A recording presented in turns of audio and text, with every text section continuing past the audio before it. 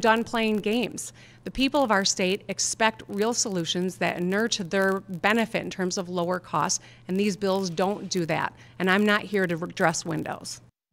Those words from Governor Gretchen Whitmer, on the auto insurance plans passed by the State House and Senate.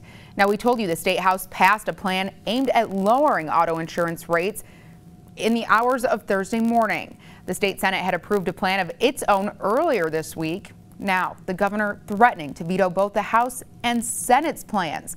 She says they preserve a corrupt system and offer no guarantee on savings on auto insurance rates. Now, the ball is still in the legislature's court.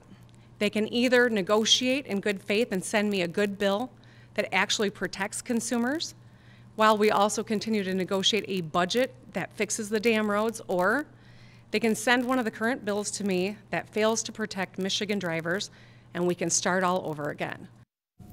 Both the House Speaker and Senate Majority Leader said they would be open to discussions and are optimistic on finding a plan that will work for the state. There's no word on when each chamber will take up the auto insurance plan.